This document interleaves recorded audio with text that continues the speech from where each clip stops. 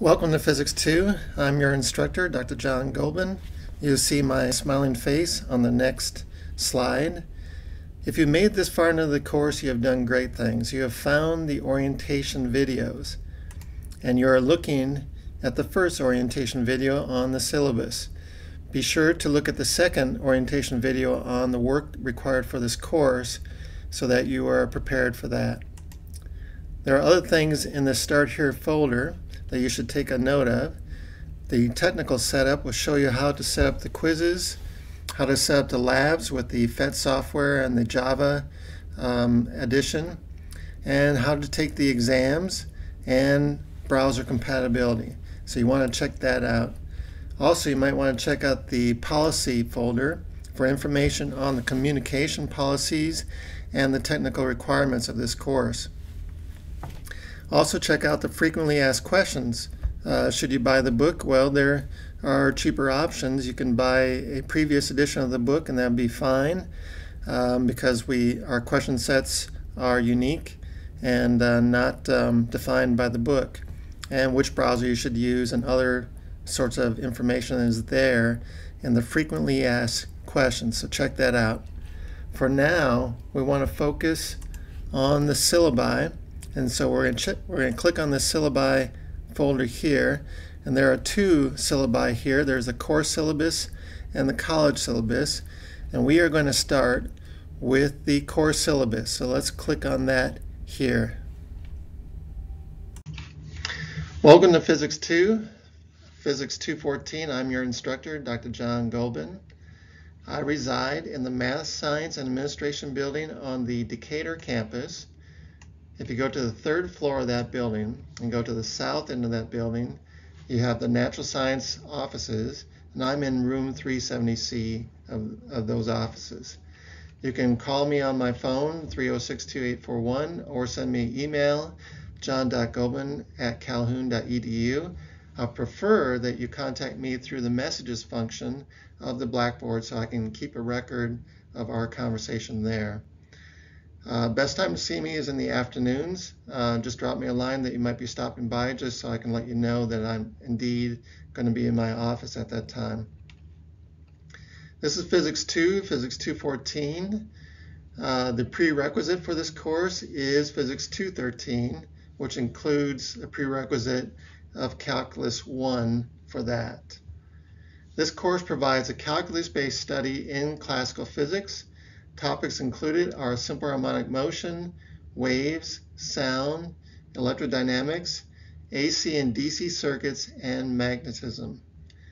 At the successful completion of this course, the student will be able to identify the basic principles and concepts of physics, apply physics concepts to the real world, apply techniques of problem solving, identify material to be used in future courses, and describe empiricism, the pursuit of knowledge through observation and experiment. Materials. Our official book for the course is Physics for Scientists and Engineers, the 9th edition by Surway and Jewett.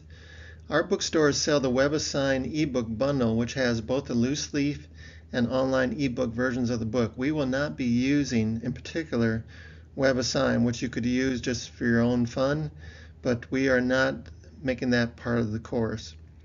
The ebook is convenient to have on all of your devices, and the binder has all the information of the hardcover book. So this bundle costs a third less, or a third as much as the hardcover book, so it's a great deal. But you may even save more money by buying a previous edition of the book. That's fine, because we are taking our problems in our unique way, not from the book themselves. So any previous edition of the book is fine. You might want to purchase the binder from the bookstore, the Physics 214 binder, which has my lecture notes and study questions, but those are also downloadable from the Blackboard shell, so it's free from the shell. Sometimes it's just nice to have it all bound and printed out for you automatically. The labs and lab materials will all be provided online. Here's a link for the library services, and for the student resources online at Calhoun. Our methods for this course would be Tegrity and/or YouTube videos, which has lectures or the pertinent subject matter of the course, education and/or YouTube videos of the solving the problems. All the problems in the problem sets are solved on video for you to look at the example. PhET simulations for laboratory exercises. Be sure to look at the technical setup to see how to set up those simulations. And other online resources for videos, notes, and problem solutions. All that would be optional if it were the links, e-links. Technical skills. Please refer to the technical setup folder on the Start Here homepage for discussion of the minimum technical skills required for distance learning. Also in this folder will be the detailed instructions of how to set up and use all of the software listed above. Grading. Exams will be 75% of your grade. 4 exams in a spring and fall semester, but in a summer semester that would be 3 exams. 75%, so in a spring and fall semester that is 18.75% per exam. In a summer semester it would be 25% per exam. The weekly quizzes comprises 10% of your final grade, 12 of those in the spring or fall semester. That's 0.83% per quiz, or 1% per quiz for 10 quizzes in the summer semester. The online laboratory is 15% of your final grade. That's 7 labs in the spring or fall semester, 2.14% per lab, or 6 labs in the summer semester, which would be 2.5% per lab. My Grades and Blackboard will maintain a running percentage of these 3 components in the course grade, allowing the student to see a current accounting of his or her standing in the course at that time. The grade scale is the weighted percentage of your exams, quizzes, and labs. 75% exams, 10% quizzes, and 15% labs are all weighted into this final percentage. The percentage scale is what you're used to. 90 to 100% is an A, 80 to 89% is a B, and so forth and so on. We have particular rubrics for the grading. The exams will be 100 points per exam with an optional extra credit problem for plus 5 points. The first page of the exam will be a matching page. There will be 10 columns of matches, 2 points per match for 20 points. The second page will be 2 multiple choice problems. They're word problems, straightforward, all or nothing, but the answers are there. Multiple choice problems for 20 points. And then there's the problem section, which will be 6 word problems, probably 2 easy problems, 2 medium problems, and 2 hard problems. 10 points each, partial credit given. Now, the partial credit on the word problems is awarded based on the accuracy of the formulas used, the completeness of your approach, and the types of errors in the mathematical calculations. In demonstrating all these aspects, students must show all of their work to garner maximum partial credit. Generally, 2 hours will be given for the completion of an exam at one of the testing centers or by a proctor at a remote site. Exams will be graded by the instructor within a week following the due date of the exam.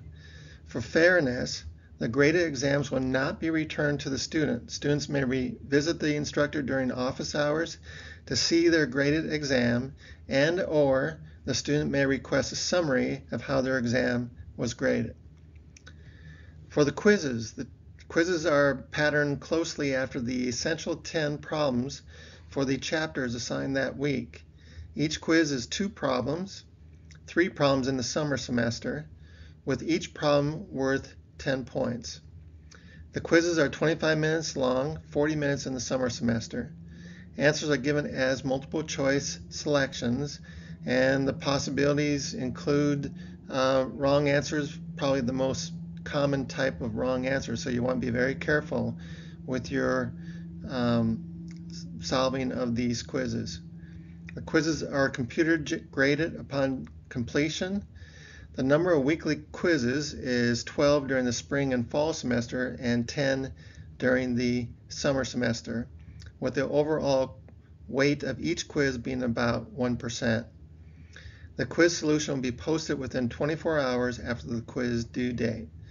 There are no makeup quizzes under any circumstances, although the lowest quiz score will be dropped at the end of the semester. The main purpose of the weekly quiz is to ensure that the student is keeping pace with the current material in the course. 7 labs will be assigned in the semester. The due dates shown on the daily schedule, so you wish to refer to the daily schedule often. There will be 6 labs in the summer semester. The labs will be graded on the completeness of the answers, the completeness and accuracy of the data, the overall writing ability of the student, including grammar and spelling, and the adherence to the essential features of a lab report, especially the items that must be contained in the conclusion. A guide to these essential features is included within each lab's word template, so you want to look at the template and the guide inside there. Labs will be personally graded on a scale of 15 points by the instructor within a week following the due date. At that time, the lab score and the feedback will be provided to the student. Some labs will have opportunities for extra credit. Our topics in this course include simple harmonic motion, waves, sound, electrodynamics, DC circuits, electricity, magnetism, power generation, and AC circuits. The most important of all this would be the circuits study. Policies. Students are referred to the college syllabus, also in the syllabi folder, for institutional policies regarding attendance, withdrawal, disability services, student code of conduct, academic integrity, and complaint procedures. Attendance in this distance education course will be recorded within the first week of the course by the student completing the assessment fun quiz as found in the technical setup folder with the quiz subfolder in there. After the first week, the student's attendance record will be based on the student meeting course requirements such as submitting assignments, completing labs, completing quizzes, or being involved in messages or discussions. These activities are monitored automatically. If a student does not meet attendance requirements as stated in the college syllabus, the student is encouraged to officially withdraw from the course. Late work. Each chapter is due to be completed by the deadline date outlined in the daily schedule. So you want to check that daily schedule often. It is your roadmap for the course. It helps link the assignments with the assessments. All work, lectures, labs, quizzes, and exams should be completed by the deadline dates, which is usually midnight on a Sunday. Quizzes. There are no makeup quizzes for the weekly quizzes. Since students are allowed to drop their lowest weekly quiz, there remains sufficient recourse for a student to rebound from an unexpected missed quiz. The overall value of each weekly quiz, which is generally about 1%, is also relatively small in the grand context of the course. Exams or labs.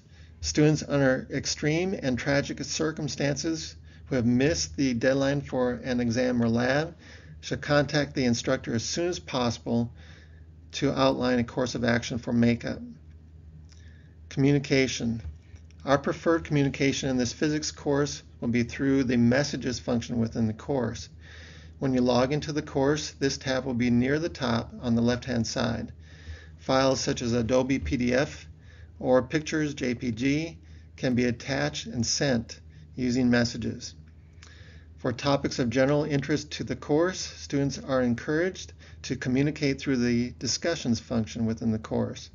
This way, all can benefit from the ensuing discussion. High discussion activity by the student will earn extra credit consideration. For all forms of communication within the course, the students are required to be respectful of others, especially with electronic communication, where students are devoid of visual aids and inflection in communication. It is essential to be mindful of the language that is used. Students should be aware of and be particularly sensitive to cultural differences. All written communication should use proper spelling and grammar. As mentioned above, this is part of the grading rubric for the laboratory and exam questions. The instructor can always be contacted via any email account to his Calhoun email address, john.golben@calhoun.edu, although messages is much preferred. All assignment submissions should be to messages. Final exam to be complete by the closing time at one of the testing centers on, and check your daily schedule for this final exam date.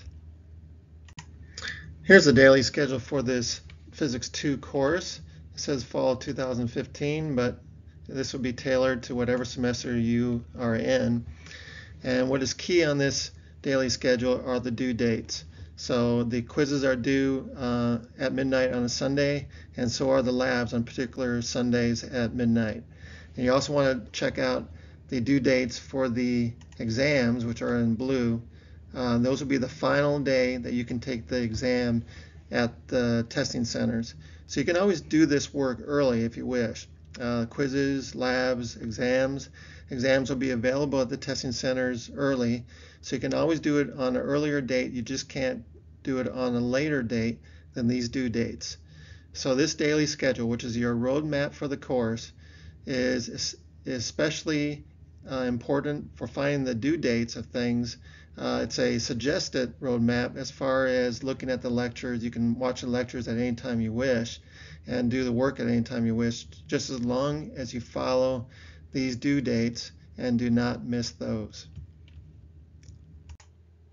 Here's the college syllabus, and what's important on this page is in particular for distance education and hybrid courses that you have to make a submission of a completed assignment within the first week of course, and our submission will be the fun quiz found in the quizzes subfolder of the technical setup on the Start Here page. So go in the technical setup, find the quizzes subfolder, learn how to take the quizzes, and take that fun quiz, and that will establish your attendance for the course in the first week of the course.